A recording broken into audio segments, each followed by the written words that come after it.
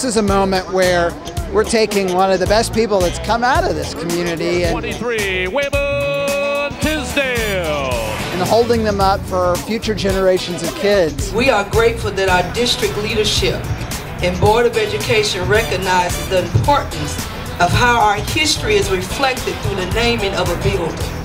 1, 2, 3.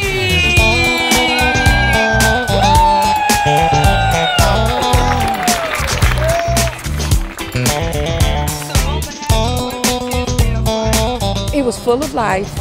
He never met a stranger.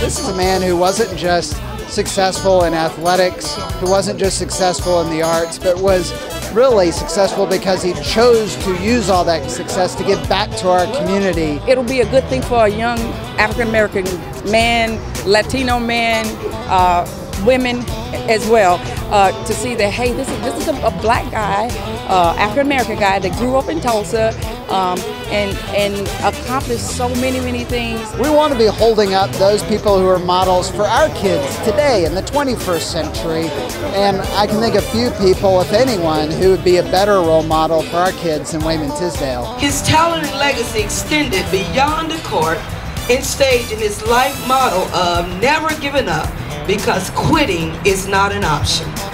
And that's a message that is important for all of us to remember, and that is a message that we're going to make sure our students know very well.